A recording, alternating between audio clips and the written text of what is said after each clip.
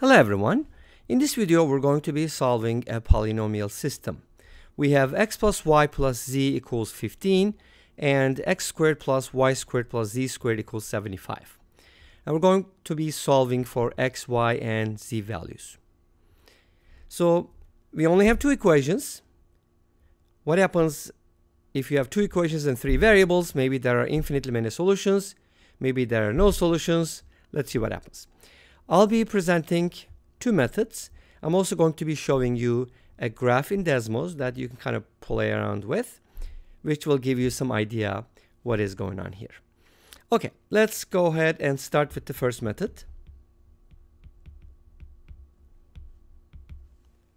For my first method, I'm going to use what is commonly known as algebra and square the first equation.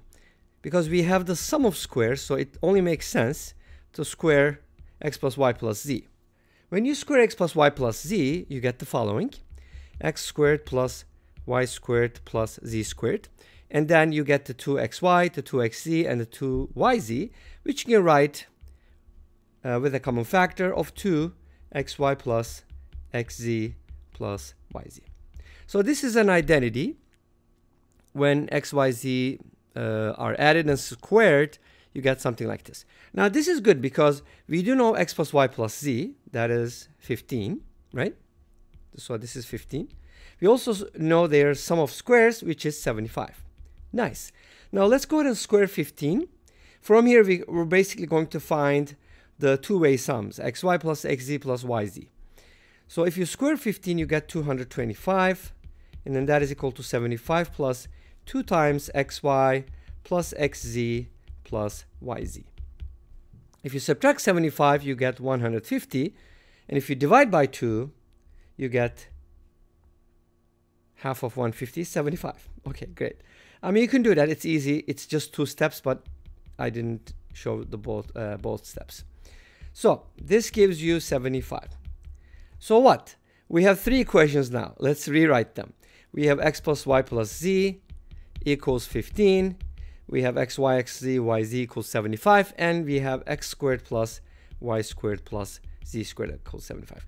Now you have 3 equations and 3 unknowns, so that kind of looks like a normal system.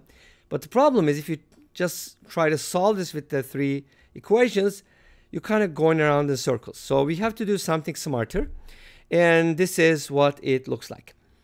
So this is kind of like a very special scenario where you have the x squared plus y squared plus z squared being equal to xy plus xz plus yz. So let's go ahead and write that down as a different equation. So x squared plus y squared plus z squared is the same as xy plus xz plus yz. And this is significant. Why? Let me tell you why. We're going to put everything on the same side. We're going to manipulate this a little bit. And then at the end, we're going to arrive at a very interesting result.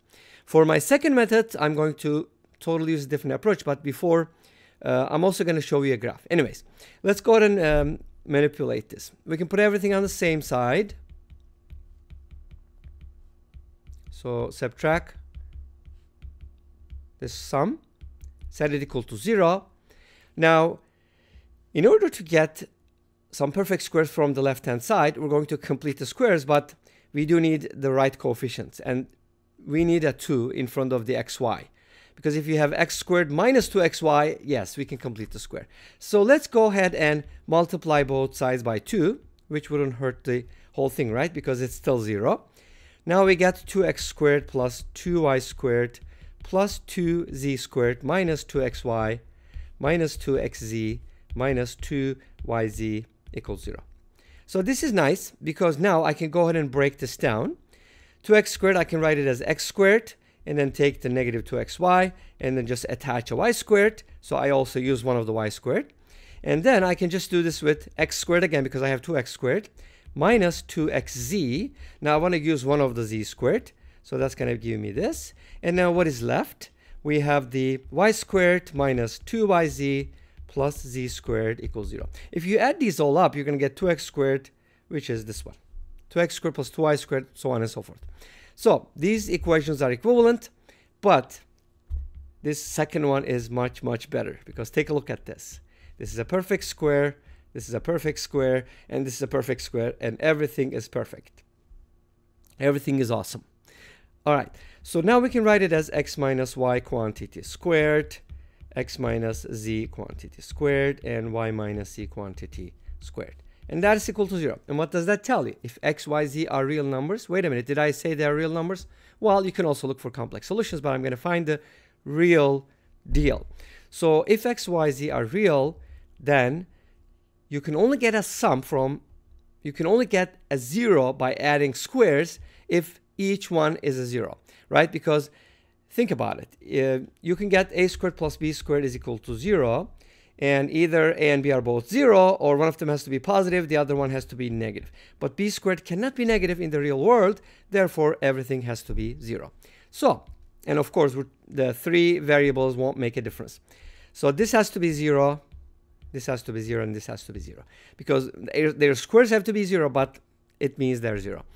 So from here, you get the following. X equals y, y equals z, x equals z, which means x equals y equals z.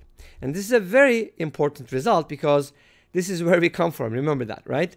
So whenever you have this equality, that means x, y, z are all equal. And think about it. If x and y are equal, x, y becomes x squared, or y squared, or z squared, right? So that's a really cool result.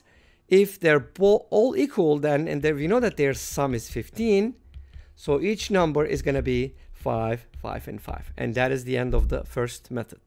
Now let's go ahead and talk about the second method. The second method is kind of different. And for the second method, I'm going to show you a graph. But before that, let's go ahead and manipulate this. Okay? We have x plus y plus z is equal to 15. From here, I would like to isolate z, or x plus y, rather. I can write x plus y as 15 minus z, and I know that their sum, the squares of their sum, is 75. So from here, I can isolate x squared plus y squared and write it as 75 minus z squared. Great. What does that give you? A system of equations in 2 variables. Forget about the z. Z is a parameter. We're just going to play with it. Now, remember the identity, which is x plus y squared equals x squared plus y squared plus z squared. Oops, there's no z, never mind. Plus 2xy, get carried away. Now, x plus y is 15 minus z, so we're going to square that. X squared plus y squared, it can be written as 75 minus z squared, plus 2xy. Now from here we can solve for xy, right?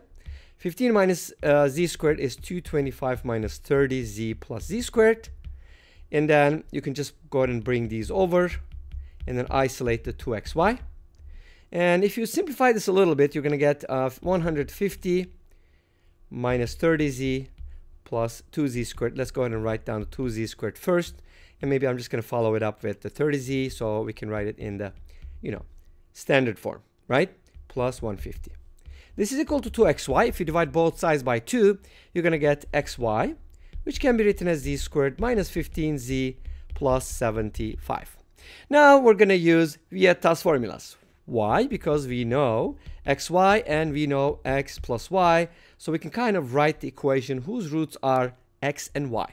Let's use a different variable like t, right? I like t, by the way. I don't know if you like it. If you like it, comment down below. T squared minus 15 minus z t plus z squared minus 15z plus 75. This is an equation whose roots are x and y, but notice that this is the opposite of the sum that comes in here, and this is the product from Vieta's formulas, right? And what am I going to look at? I'm going to find the discriminant, b squared minus 4ac.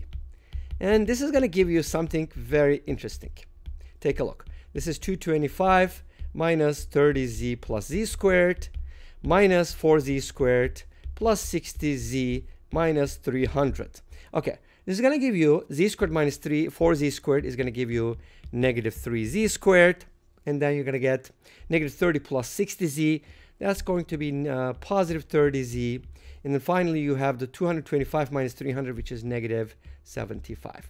And guess what? You can take out a 3, negative 3, I mean. Z squared minus 10z plus 25. And this becomes equivalent to z minus 5 quantity squared. This is obviously always less than or equal to 0. And it's can't be happening because we're looking for real solutions, but delta cannot be negative. Discriminant, right? So you want it to be 0 at least. This means delta is 0. We want to have real solutions, and this means z equals 5. If you plug it in, you get x equals 5 and y equals 5. Let me go ahead and show you what the graph looks like, and we're just going to play with it, and you're going to see the end result. Okay, let's go ahead and take a look. So here's our graph in Desmos. I graphed x plus y equals 15 minus z and x squared plus y squared equals 75 minus z squared. Don't worry about the z value. It's just where I paused it. But when I start playing it, you're going to notice something interesting. Let me know what you observe. So I'm going to go ahead and play it. Notice that as the z values change, like range between -10 and 7, by the way, you can change the range if you want, we have a circle and a straight line, and they happen to get closer and closer. At some point they touch, but then the circle gets closer, circle gets smaller, and then they can't cross each other. There's only one way they can intersect, and that is the point of tangency. And this brings us to the end of this video. Thank you for watching. I hope you enjoyed it. Please let me know. Don't forget to comment, like, and subscribe. I'll see you tomorrow with another video. Until then, be safe, take care, and bye-bye.